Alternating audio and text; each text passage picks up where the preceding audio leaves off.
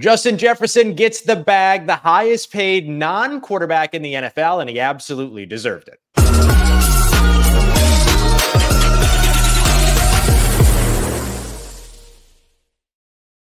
Here to help us break it all down is Locked On Vikings host Luke Braun. Luke, the national media was looking at this as a potential disaster situation for the Minnesota Vikings, that they would never get the deal done with Justin Jefferson. But you were on the cooler, calmer side of it, pretty confident that it was going to get done.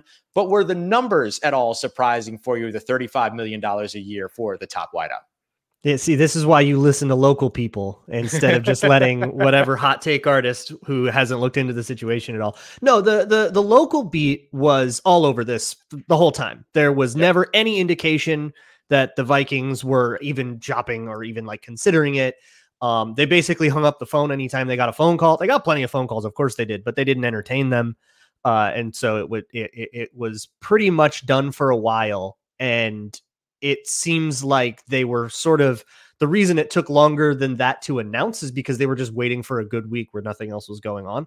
So they waited until June, until after, they just wanted to make sure they got it done before mandatory mini camp. So there wasn't any tension there, but yeah. The numbers, once the cap went up more than we thought, the numbers, everybody kind of looked at it and said, okay, yeah, 35 million. That number has been floating around for a while. He gets 35 million, average per year. That will make him, of course, the highest paid guy in history. That was always the goal. We always knew that was going to happen at the Super Bowl. You know, he said, "Oh, I want to break the bank." That's what he meant by that. And I think he already kind of knew that it was going to happen by even going all the way back to the Super Bowl. I think there was already that sense of like, okay, this is going to happen, and it's just a matter of the details and the calendar of when things get done, rather than how much or the what or any of that. So everybody's kind of known for a while. So I hope you got your like weird engagement farming in while you could, because it's over now. No more available for the engagement farmers out there, but a lot available for the Minnesota Vikings.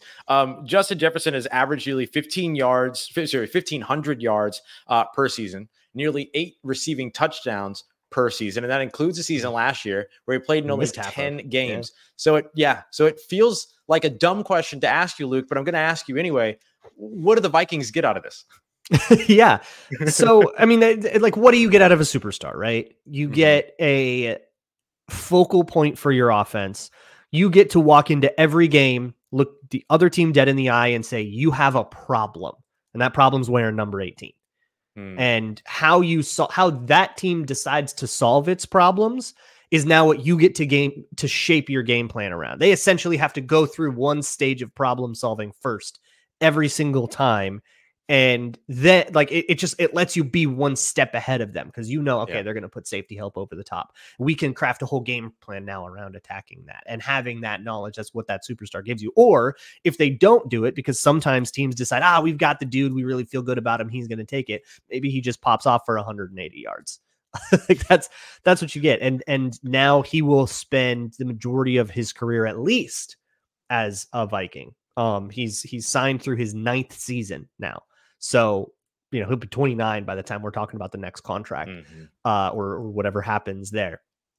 So now you get this nice chapter of JJ McCarthy on a rookie deal, Justin Jefferson on his deal, JJ to JJ. There's the whole thing.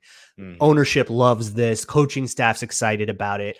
Everybody loves that. And then you have pieces like Hawkinson and Addison kind of on the outskirts that are supporting this, the bookend tackles and everything. This offense is complete. This offense is done. This is what the offense is. Maybe you're going to shuffle a little bit at running back the next few years, and that's about it. Figuring out the defense is now going to be the offseason thing for the next couple of years. And that's super nice to go into an offseason and say, okay, one side of the ball is completely good. Yeah. Yeah, not a bad situation to be in at all. Not a bad situation for, as you mentioned, right now, at least rookie JJ McCarthy coming in. As you mentioned, now these two will overlap. They're effectively on the same contract timeline for the time being. So how does this help JJ McCarthy as he grows, matures, and settles into the NFL game? Right. Like, obviously having a guy that you can be your crutch a little bit in the early stages is going to be helpful. You can get rid of the ball. You can make improvisational plays. You have somebody you can trust, and they can now build that chemistry over years. They have not worked together yet because Jefferson hasn't showed up to any OTAs. I'm sure he'll start showing up now to like minicamp and all that, but he hasn't. So they haven't been able to get much like team sponsored work in together, and now they'll be able to. But now what this does, it takes any ambiguity out of the situation, and now they just get to build upon each other for years, get to know each other, build the chemistry in the same way Jefferson had that chemistry with Kirk Cousins. You have to kind of start that over when you change quarterbacks. And now they have the perfect setup to get that together. But the other thing is, like, you don't necessarily want your rookie quarterback to have a crutch for 1 year and then not have that crutch anymore, because he'll just build up relying too much on one guy. But now you can safely have a habit of relying a lot on Justin Jefferson. He always going to be here.